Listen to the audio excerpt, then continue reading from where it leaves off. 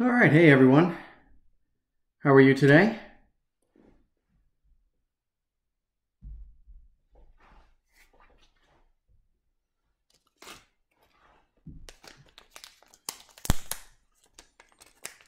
So I think I saw Rick. I saw that you were on earlier. Can you give me a thumbs up if you can hear me just fine?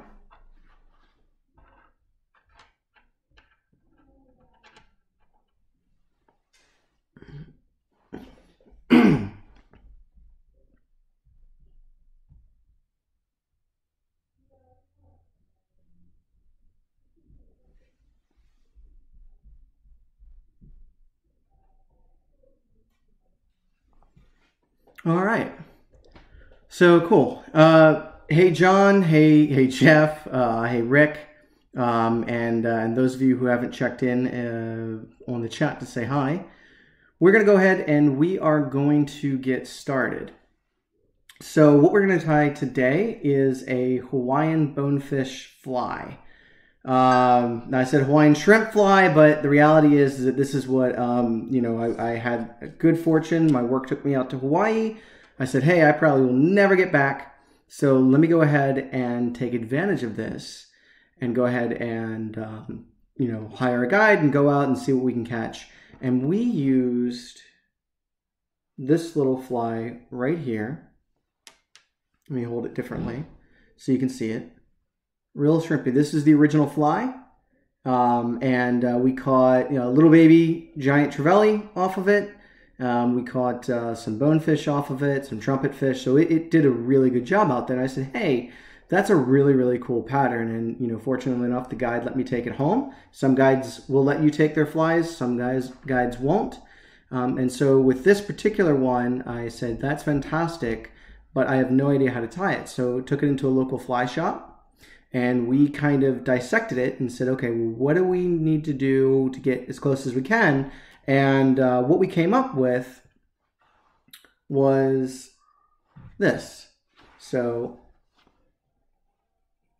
we hold these side by side with the original. And then with what we've kind of come up with, we came close. It's not perfect. However, this fly, while a Hawaiian origin fly, I've used it all over Virginia, and I've caught creek chubs in the rivers. I've caught, let's see here, flounder down in the eastern shore along the ocean. I've caught a redfish. Redfish was definitely hooked up on it. We lost it. Came about 20 feet from the boat. And that was in last year's Legends of the Fly tournament down in Virginia Beach. This fly has also taken, I want to say, sea trout as well. So it's something that's incredibly versatile. And the reason why is it just looks like a little crayfish pattern. And so, oh, awesome, Rick. Congratulations. That is a lot of nice bonefish that you caught. So, wow, did you get one of the permits yourself? If so, that's an awesome achievement. So, but yeah, so basically what we find is that little crustacean patterns just work well. So it's a fun thing to tie and to throw. You could throw it in still water, in freshwater streams and creeks, and obviously take it down saltwater fishing and have a blast with it as well. So for this pattern, what we want to do is we want to tie with a smaller hook than what we typically would. So my favorite hook that I like to use is this right here. This is a Gamakatsu SC15. This is actually a size 1/0. This is designed for saltwater flats. However, if you don't have this hook, and it's a little bit more of a specialty hook, honestly, a size 6 B10S will work just fine. In fact, this is tied on a size 6 B10S. This one here is tied on that specialty saltwater hook that I showed you, that SC15. And then obviously the original was tied on something kind of in between, and I'm not 100% certain what this hook was. So this is kind of an example of, hey, I see a really cool fly. how do I dissect that fly and get as close as I can to it so then I can use that for my own purposes in the future. So, all right, so let me go ahead and put my hook in my vise.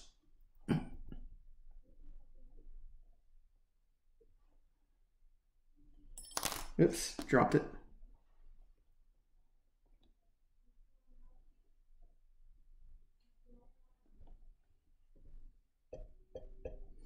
Yeah, I just saw your comment, Jeff, and yeah, I was just thinking of that particular person as well, who used to, you know, some guides that I talked about before. My guide was generous enough to let me take the fly with me, but some guides are so secretive that they will actually not let the client see it. They'll say, "Oh, give me your line. I'll tie it on. I'm gonna throw it in the water. Okay, now cast it. All right." Every fish that you catch, I'm going to take it off the hook, and at the end of the day, they snip it off. So you never really get a chance to look at that fly pattern. Some guides are very, very secretive, so it's always interesting, you know, depending on the guide that you're going to get. All right, so we've got our hook in our vise, and let's go over a couple of the materials that you're going to need in advance. And I know I kind of put this in the window, but I'll show this to you now. So we have it's a dumbbell eye. This is like a large dumbbell eye. Want something to give it weight to get it down to the bottom. This is meant to be fished just off the bottom. Yep, Steve, Nervous Waters. That's exactly who I used. And yep, it's a fantastic fly. So for my thread, I'm using a UTC 140. So it's got plenty of strength, but it's also thin. And so go ahead and I'm going to use this. Start threading up. So in addition to the dumbbell eye, which we're going to put on here in just a minute, we're going to need some flash. And so flash on this fly is interesting. So I'm going to use some orange crinkle flash for the tail end of the fly, and at the very head of the fly, I'm going to use a little bit of this fluorofiber. Now this is entirely optional. This was not on the original pattern. This is something that I think makes the fly look a little bit better, personally. But this is totally optional, and all this is super, super fine. It's kind of hard to see, super fine flash material. So if you don't have anything like this, don't worry about it. But if you do, hey, this is, you know, something that you can add on.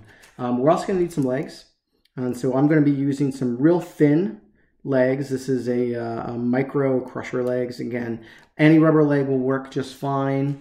And you know, I've personally tied them with a regular thick rubber leg. You know, looks something like that. Works well. But the original has, you know, these real thin rubber legs on them. So we're going to try to get as close to it as we can. And the last thing that we need is well, two things. We're going to need some orange bucktail. And then we're also going to need some type of body wrap. And so we're not sure what the original body wrap was, but we can get pretty close to it by using this dyed UV polar chenille.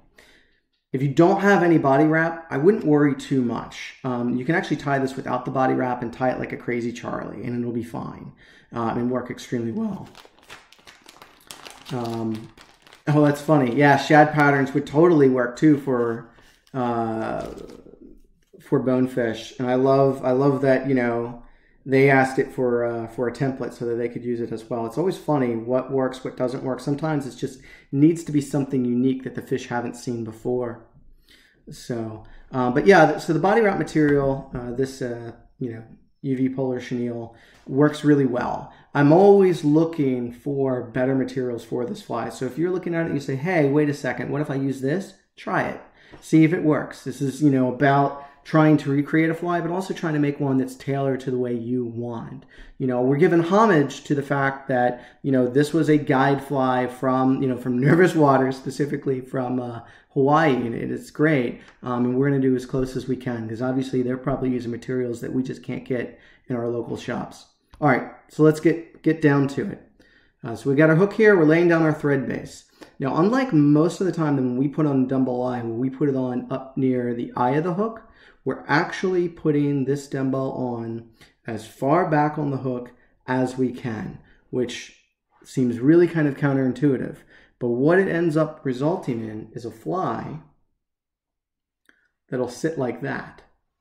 So it's kind of neat. So if you're stripping along and you stop, it'll actually just rest on the bottom. And you really shouldn't bounce it on our bottoms unless you're fishing a saltwater flat with nice hard sandy bottom, or on a stream or something like that in a slow pull. But that's the way that it is designed. So when I look at my hook profile, I have my flat hook shank right to about here is where it starts to curve down. So I'm putting my thread all the way back to that point, and then I'm going to advance it slightly forward to about here. And I'm going to go ahead and put in that thread bump. And this is what we do for a lot of our dumbbell eyes, right? This is true for clouser, no matter what it is, half and halves. We put a little thread bump, and that helps lock those eyes in place. All right, so the next thing I want to do is, and again, this is optional. This is something that I like to do with my eyes. Not everyone does this. Take one little drop of super glue, put it right where I'm going to put that dumbbell eye onto the actual hook shank. And then I like to take the thread and do one wrap around that dumbbell and pull it right down into place. And we'll do a series of wraps in one direction diagonally. 4, 5, 6, 7, 8, 9, 10. Results in the eyes being completely skewed. But now what we're going to do is we're going to come the other way, and we're going to start pulling. And I usually pull with both fingers and just twist it. I'll try not doing that this time, just so that you can kind of see. Might have to tweak it a little bit. So with each wrap, I'm just putting pressure on it and just twisting it. And with each successive wrap, it's slowly pulling the eyes back straight. And you might say, well, why don't I just, crisscross the eyes? I've tried that. And I have to say that this just results in the eyes being locked in so much more secure. And they just don't spin after going through and doing this. And they're under a lot more tension as well. So that right about there is good. I'll pop my spring back into place. So now I'm going to go ahead. I like to put one wrap forward, then come back one wrap. And then I'm going underneath, up, down, underneath. And I'm just doing that about 5 or 6 times. And now these eyes are on rock steady. Now you may want to go back and take a look and make sure that they're secured in place, because that super glue, once it sets, these eyes don't move. Okay, so I've got the eyes in place. Now what I'm going to do, and this is very few flies that I've ever tied do this. The clawdad being one of the exceptions. But what we're going to do is start to take our thread down the bend of the hook. Now, we see this a lot in trout flies to give natural curvature, but we don't see it as much in streamers. Now, I'm not coming far, mind you.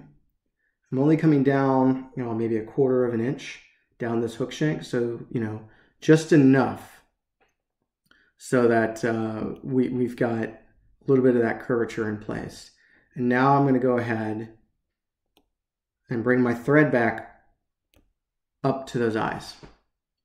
So now we're ready to put in our orange crinkle flash. So let's see here. Let's grab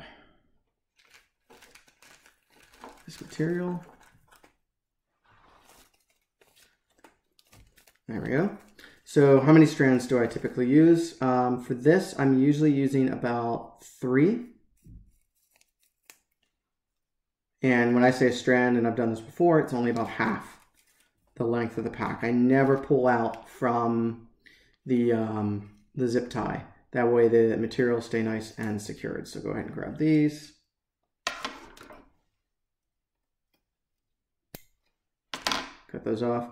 By the way that I don't think I've ever shown this before, so this is kind of nice for material management. When I have a pack of flash, I will cut both ends off.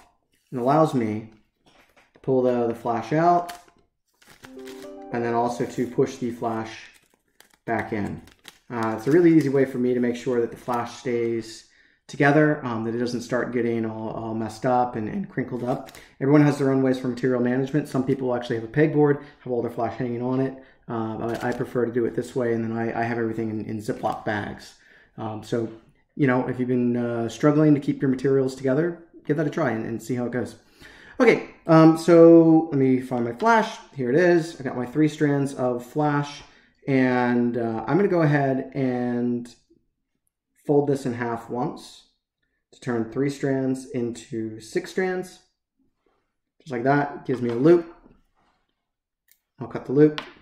So now I've got a lot more flash material, and I'm going to go ahead and tie this in. So I'm going to find that logical halfway point. If you don't know where the halfway point is, kind of fold it, find it. But I can kind of eyeball it and look it. And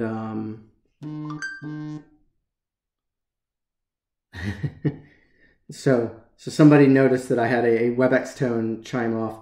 Yeah, there's a meeting for my company in about 15 minutes, but I do not have to be on it, so don't worry, guys. You have my undivided attention. So I'm going to go ahead and... Okay, let me explain what I did. I got distracted there. All right, so I went ahead and I started the tie-in point, and I wrapped down about maybe 3 wraps. This separates the bundle in half. So now I can take this bundle and bend it over the other side of the hook, and you'll be able to see this better. And start wrapping on it as well. So what my goal is to have a little bit of separation in this flash, so it's not all together. If you struggle with that, just tie it all as one bundle. Don't worry about it. I happen to like it being separated. It almost looks like little claws or something like that. You know, this is shrimp pattern. Shrimp really don't have claws, but except the mantis shrimp. You don't know what a mantis shrimp is? Google it and look at it because it is cool. But you know, anyway, I just happen to like the look when you have that separation, but it's not required. And so I'm just wrapping down until I get to the end of that tie-in point. So I'm going to go ahead and I'm going to keep my thread there, and I'm going to pull out my cactus chenille. Sorry, this is polar chenille, not cactus chenille. You could tie this with cactus chenille. I'm sure it would work. Cactus chenille doesn't have as long of fibers. But, all right, so I'm going to go ahead and tie this in place as well. And I'm just going to do a couple of loose wraps just to make sure I have it secure. And then I'm going to start doing tighter wraps and really secure this material in place. So now that I have this chenille tied, I'm going to go ahead and advance my thread all the way up to the hook eye. And if you want and you have a bobbin holder, go ahead and take advantage of it. I have to adjust mine just so it gets material out of the way.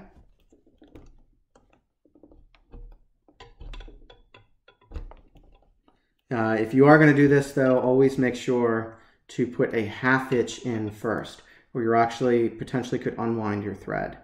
So I'm putting a half hitch in place, tightening that up, and now that's out of the way, and I can actually wrap without having to worry about fighting the thread. If you don't worry.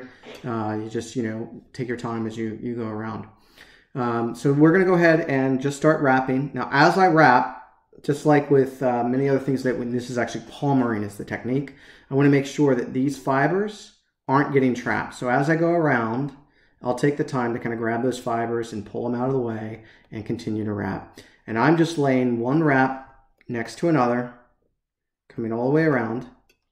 By the way, I don't like to put my chenille over top the eye. You can. Totally fine to do it that way if you want. Not a big deal. I just don't like to put it there. Just so that the material doesn't build up around that eye. It's personal preference. Doesn't really matter too hard. Okay, so I'm just making sure that I've got the material back as I wrap forward, so I'm not trapping those fibers. And this thing is looking crazy and buggy and exactly how I want it to. We're going to do some trimming of this material when we're finished so that it looks less like a fuzzy ball and more like a shrimp. So we're just taking our time, taking out material, pulling it back, slowly moving forward until we get about to that point. You know, this is almost about where you would normally tie in a set of dumbbell eyes. So I'm going to stop here, grab my thread. Now I've shown this trick before, so right now I'm having to hold the chenille in place while manipulating my thread. If I want to be able to let go of my chenille, if I had them out, I could take a pair of hackle pliers and hang them off. Which, fortunately, were just behind me. So if I take my hackle pliers, lock them on, I can let go. So that's a nice trick if you're ever struggling with material. This works really well on trout flies with hackle and things like that. So, you know, just like any other material, when I go to secure this in, wrapping behind, wrap forward, wrap behind,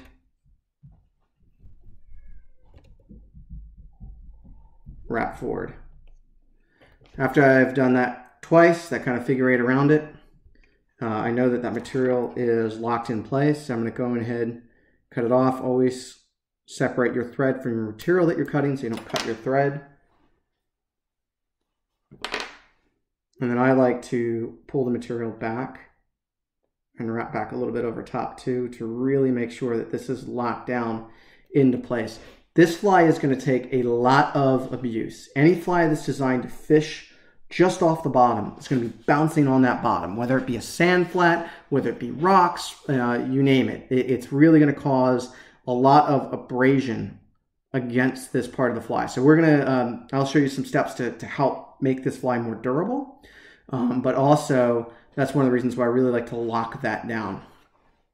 So let's start doing a little bit of trimming now. I do some trimming at this point because there's so much of this material sitting on what was actually going to be the bottom of the hook that we don't really want there. So I'm just going to kind of grab a clump of it.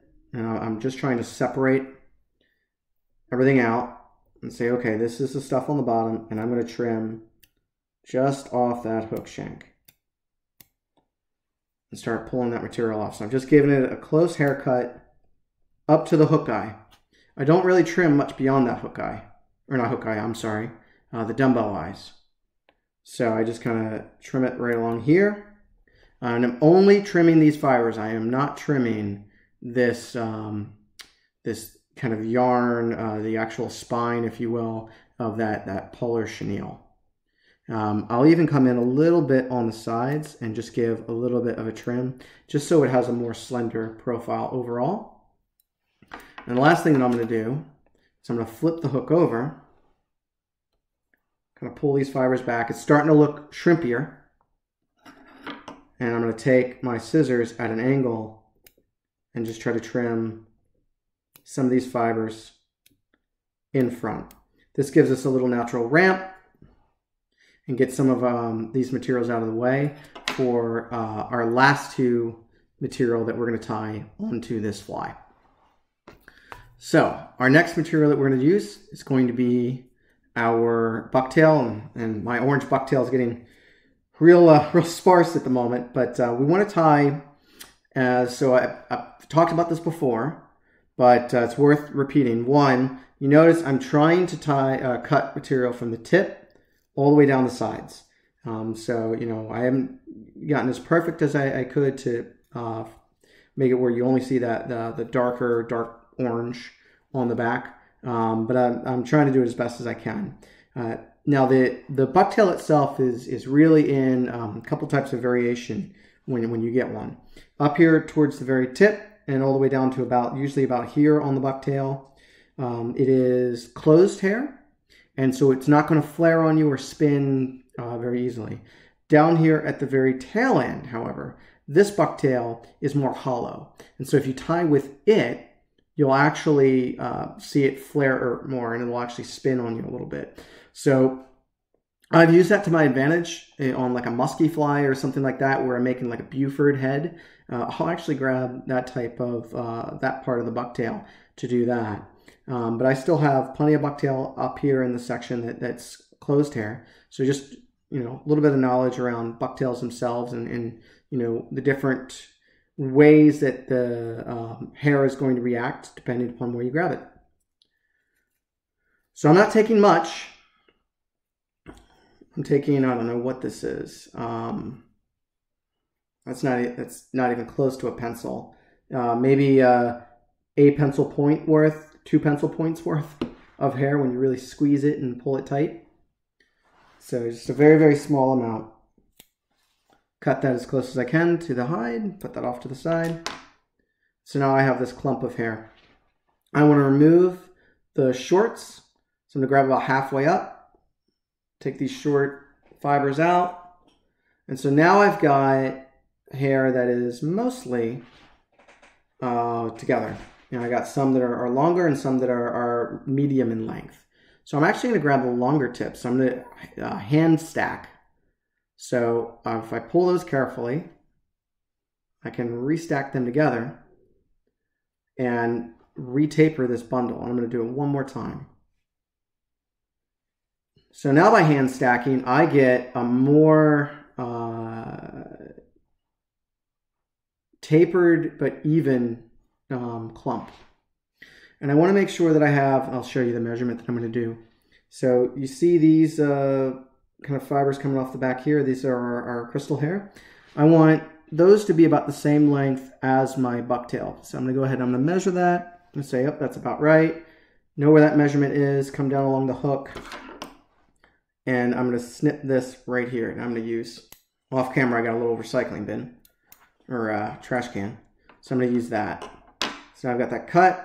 I'm staying down at an angle. So by tying at an angle, this is going to result in hair that stays at an angle, if that makes sense. So I'm going to keep the bundle of hair at an angle and go ahead and take, I've got a couple fibers that want to get in my way in tying, so I know how to fix that. I'll just cut it out of the way. I'm going to go ahead and with a loose wrap, then pull up, loose wrap, pull up. Now I can start securing this bundle in all the way back to that tie-in point, right about there. So now when I let go, see how that hair still stays at an angle? That's, by the way, other bonefish flies, like a Crazy Charlie, that's how they achieve that as well. By tying in at an angle, you get that kind of neat little ramp. A lot of different saltwater flats flies are tied with that style. So it's a good thing to practice and learn. So where we're at right now is, I think, a perfectly acceptable point for a fly. If you don't have rubber legs and you don't have this little fluorofiber, you can totally, tie the fly off, do a little bit more trimming that we'll do at the end, and have a very fishable pattern. For myself, I like adding those extra two pieces. I like adding the legs, and I like adding that fluorofiber. So I'm going to go ahead and do that now. And I like to add the fluorofiber next. So this stuff, if you ever get this kind of like micro flash, it is super crazy to deal with and real staticky. So to deal with this flash, what I've done is I've actually cut a corner of the bag off. And that allows me, I can actually come in with my whip finishing tool and grab some of these hairs out and pull that bundle out if I need to. And then once I have a small loop, then I can come with my fingers and I can pull out the rest of it. So I'm going to grab, I don't know, maybe a dozen of these little fibers. Very, very small amount, because we're going to double this up, so we don't want too much. So, I like, maybe about that much. Go ahead and trim this, again, as close as I can. And now I've got just a wisp of flash. And when you pull it tight, it just looks almost like as thick as my thread. Maybe a little thicker than 140, closer to like a Kevlar gel spun thread.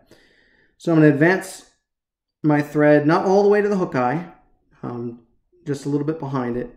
Take my flash underneath, bend it around, and then pull down on that thread to lock in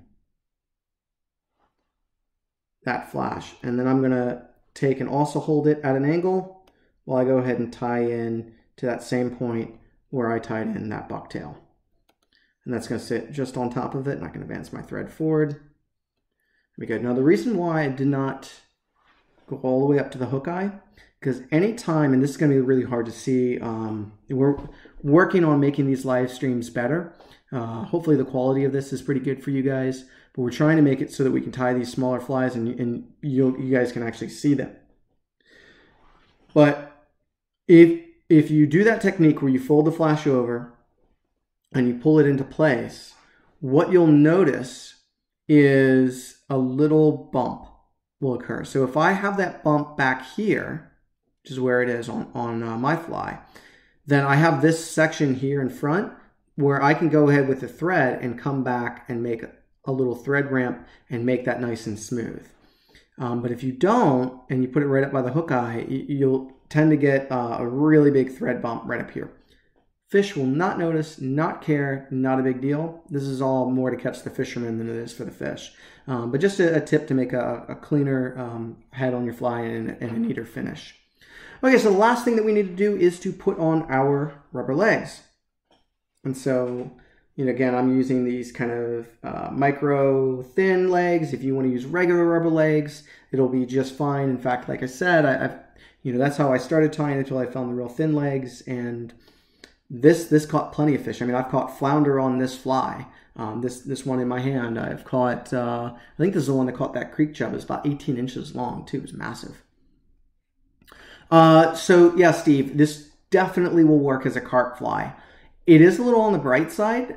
So obviously we're tying this orange, right? And this because that is the original color that I received. And I think it's a great color, but you could tie it with darker materials if you want.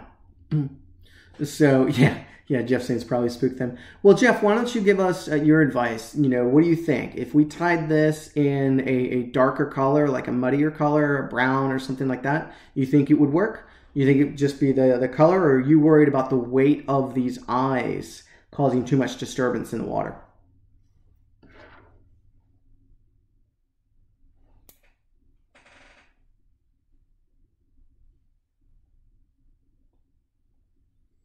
All right, so all I'm doing is just cutting off the leg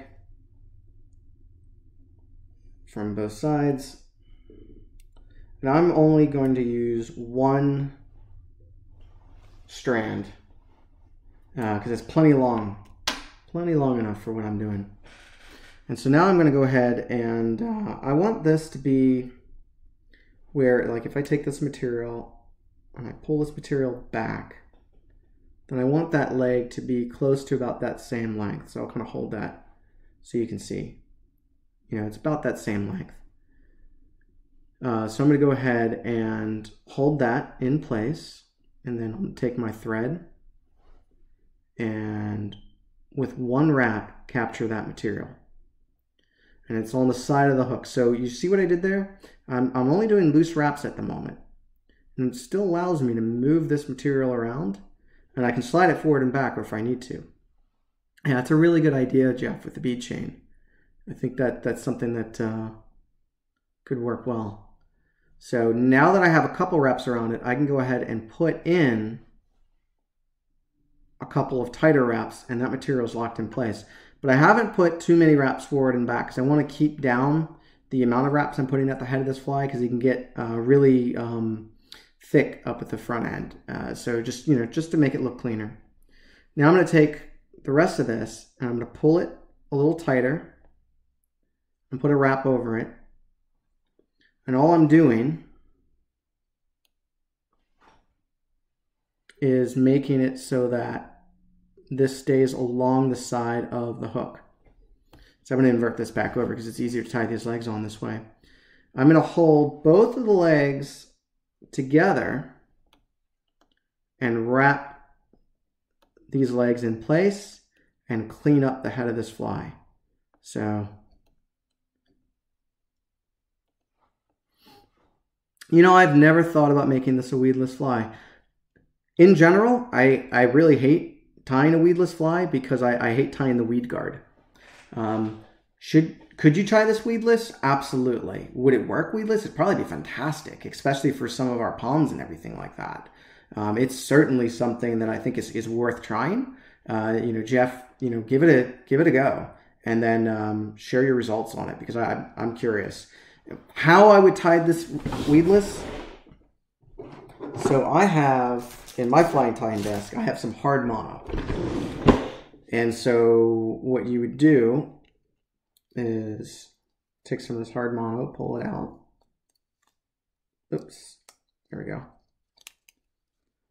And you could do it with one strand, or you could do it with two. I would need to cut this. And then you would tie that hard mono into place. And typically, I've seen it done with two strands. So you just kind of crimp it in a V. You know what? Fine. We'll go ahead for Jeff. We will attempt a weedless version of this fly. So I'm folding this in half, cutting it. We'll do a final trim afterwards. And if I'm going to go weedless, I'm going to go about to the halfway point. Bringing this up, hold it in center, put a wrap in front. You can tell here, weed guards are not simple. Really squeeze that in place, come back.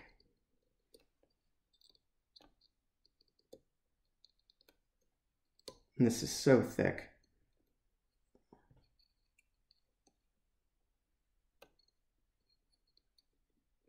Nope.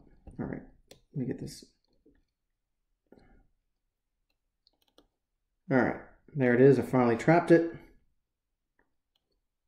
I don't recommend you do this just because I hate tying weedless, and I don't think it needs to. But hey, you know, this is how you would do it. And then just go ahead and just plenty of wraps in place to hold this in place. And I'm going to go ahead and finish this off.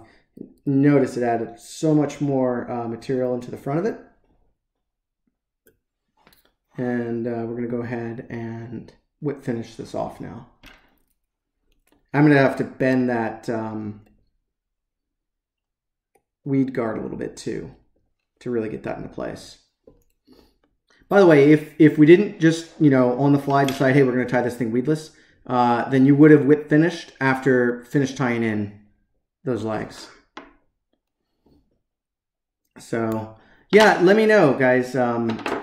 Was that visible with the mono? You know, Jeff's exactly right. One of the reasons why we haven't done weedless yet is we were super concerned that you wouldn't be able to see it.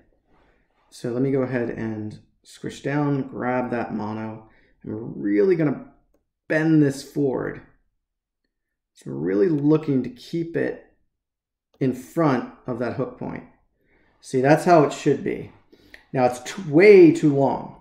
So now what we're going to do is take it right to about where that hook point is, or just in front of that hook point. Careful not to mess your scissors up, and give it a cut. So now let's see if that shows up. You can see that's how you would do weedless, but when the fish grabs it, it bends down. And you constantly have to, I'm in no way an expert on weedless, but you do constantly kind of have to be mindful of it and bend it out sometimes if you want. Some people will actually tie it where they're literally straight up, and it still works. You know, I kind of just like bending it where they're kind of like that. All right, so let's go back to, oh, this is, Jonathan, this is hard mono, and this is 20-pound test. The key to this is diameter. So this is a 0.021 inch diameter, so it's a thicker diameter. I actually use this for making shrimp eyes an awful lot. So cool, I'm glad you guys were able to see it. So actually, we'll do this just over here. If you take this hard mono as well,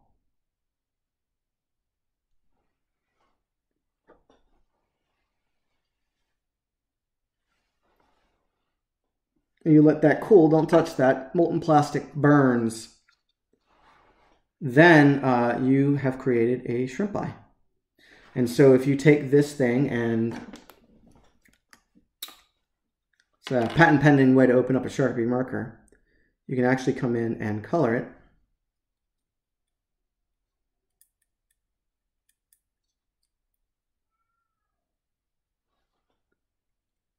And now we have a black shrimp eye. See that? And so to make it so that Sharpie marker doesn't rub off, you just dip this into a little bit of high gloss head cement. And that also makes it a little bit thicker, a little bit shinier. And then you'll have a very kind of durable little hard mono eye. So, you know, that's actually why I usually keep this at my tying desk rather than for tying weedless. But now you can see the versatility. Okay, so real quick, let's finish up this fly. We've gone on enough tangents. So all I'm doing is holding the two rubber legs together and giving them a trim so they're about the same length. I'm going to check my length. Yep, that looks about right that I want. I'm going to go ahead and take my fly, flip it back over, come back in, give another trim for some of these fibers that have gotten real spindly. If you need to comb out, this is an old toothbrush. Works beautifully for a number of flies. You can comb everything out. And then I'll come in and kind of give another haircut because some of these fibers have now been teased into their natural place. And that's looking great. So when you first tie this fly, it looks a little crazy and unruly, right? But as it gets wet, it pulls to a really nice shrimp profile. And over time, when you fish it, so let me pull out one that I fished a bunch. It starts to, well, this one got messed up. So let me pull out this guy. It eventually will start to pull everything together and straighten out. But it gives it lots of body. So see, because shrimp aren't tiny, they're thick, but they're generally thicker in one dimension than they are in the other. So, you know, we get this thicker dimension here and a little bit of a thinner dimension here, but also some movement and some wiggliness. And I don't know, it just works for me. So let's talk about ways that now that I've kind of taken this fly and I've tied it up, let's talk about ways that I can make this fly a little bit more durable, because I promised you to do that, and I'm still going to trim. Some of these fibers are just too unruly for even my liking. Go ahead and pull those down, trim those. How do I make this fly more durable? Well, I'm going to look at, and this is for any fly, high abrasion points where I'm going to be rubbing against sand or something like that. And that's going to be right along this bottom, right? Because remember, with my eyes, it's going to invert, and it's actually going to swim this way. So go ahead and open up my head cement. And I'll use a bodkin for this. Dip it in, just get a drop of head cement on. And I'm going to start up here first. I'm going to do these front thread wraps, because that's a high abrasion point.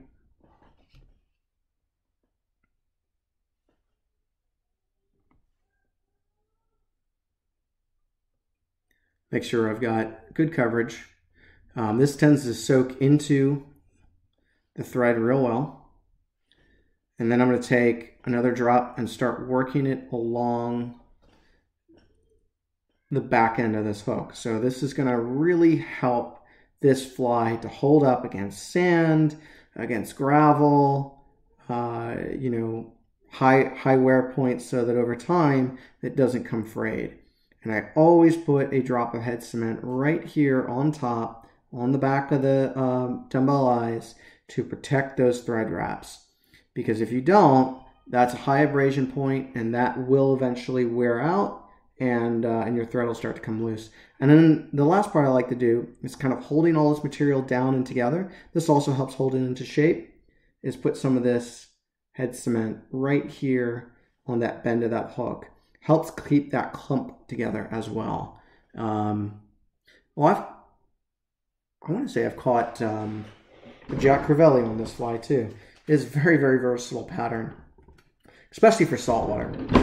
Now I'm going to go ahead and flip this fly over so everything continues. I just like to rotate a little when I put head cement on. Now I was silly. I've got head cement in the eye of the hook.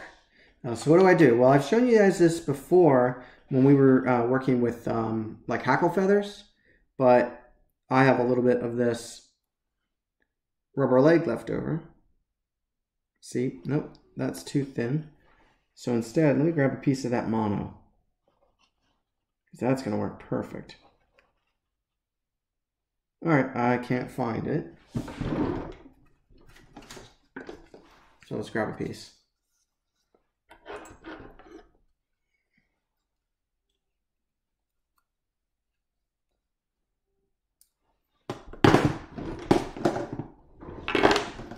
All right.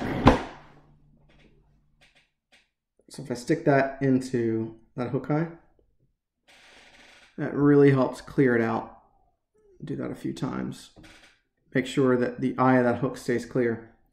There's, in my opinion, almost no reason for flies you've tied yourself to worry about having to have a hook eye cleaner while you're stream side, you know, while you're on the flats or on your boat or at the lake, because you should take care of that at the vise when you tie your fly, so that it's ready to go the moment that you want to tie it on.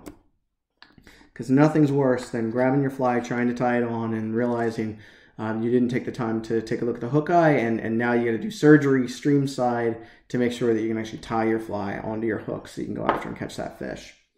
All right, so that's basically all there is to this fly. It's not super challenging. If you don't do this weed guard, it takes a lot less time. And then, you know, you can also skip doing that last bit of either the legs or that fluorofiber, and really have a fly that you can crank out in just a few minutes, right? Just tie on that chenille on the back and your eyes, you know, and the crystal flash, wrap it forward, tie it off, and you're good. So that's all there is to it. So I'll pull this out. It's easier to see how this fly looks when you pull it out of the vise. I think it looks incredibly shrimpy, but it also just looks like a good little crustacean.